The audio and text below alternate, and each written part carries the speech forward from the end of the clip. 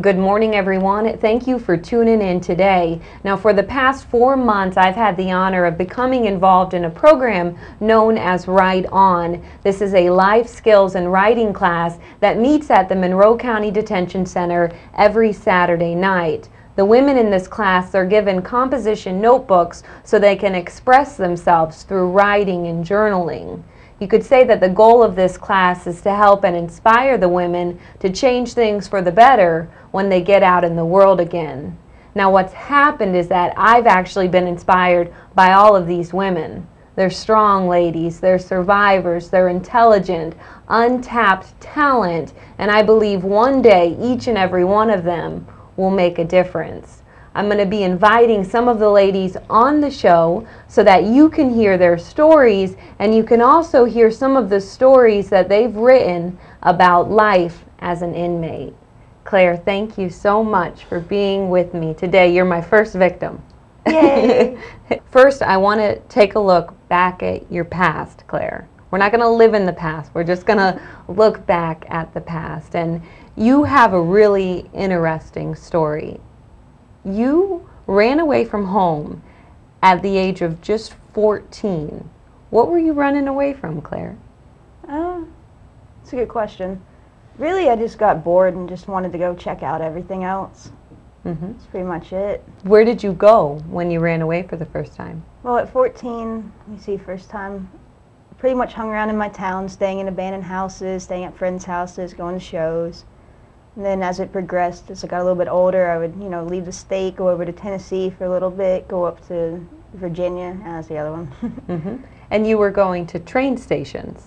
No, train yards. Train yards, Yeah, okay. freight trains. Okay. And then were you staying on the train? I'd hop a train from Asheville into Knoxville, Tennessee, and that's how I would commute, and then hop the train back when I wanted to come back home. Same thing with going to Virginia and everything. So you had no responsibility during this time? None. And you liked that? I did. You liked the freedom that you had? Indefinitely. Did you worry sometimes about when you'd get your next meal?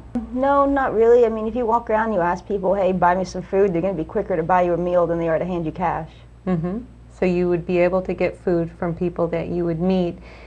Did you have any experiences, Claire, during this time when you didn't think you were going to make it? There was an incident when I was older, about, I guess, 19, 20, and I hopped the wrong train and I wound up in Mexico. And I was on the border of Mexico, and then there were some, I don't know how to put them, but some rather not nice people. And I'm pretty sure I was going to get kidnapped and sold, so I got out of that situation. The Florida Keys, how did you end up down here? I came down here for the first time about 3 years ago with an ex-girlfriend. We hitchhiked down here, and I liked it, and I've been coming back every winter since. And this is the longest you've stayed put in a town, though. Are you getting anxious to go, or are you ready to stay, Claire? Oh man, I want to go so bad. I would love to get back on a train, but right now I got the job and the apartment and everything, and since I'm on probation, I'm kind of stuck here. I met you a couple of months ago through the Write On program, and I noticed with you that I think you want to make a change in your life, and I think you also have a really good support system right now in your life that wants to see you make that change. I am definitely thankful for the support system, like all the ladies that went to the Write On program and everything, including yourself. Like definitely got a good system going. Claire, we're going to talk this morning about your writing a little bit, because I don't think you realize just how powerful of a writer you are. I've read some of your articles in the past. Your poetry is awesome, and I know that this has kind of been a way for you to express yourself. All right. How have you always been writing poetry? For the most part, yeah. It started off as like trying to write punk songs and everything, and then I just realized I was a better poet than I was in lyrics. So. But you're not a fan of your own work, are you? Not particularly. Claire, I have some of your past poetry with me this morning, and if it's okay with you, I would like for you to read it.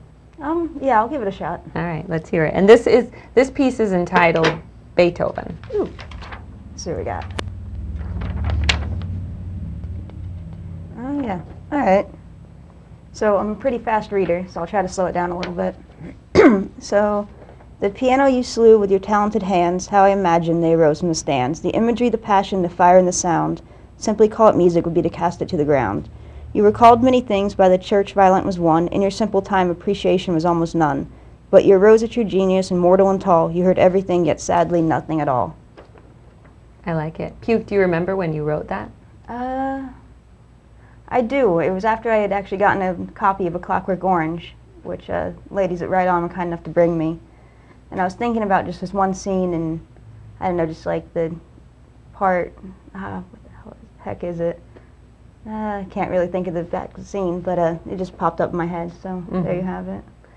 Now, when you were at the detention center, would you write every day? Just about. And was it a way for you to kind of just get emotions out on paper? I guess, yeah, it helped me get a lot of things out, and I don't know, it also gave me something to do. It's better than staring at a blank wall all day.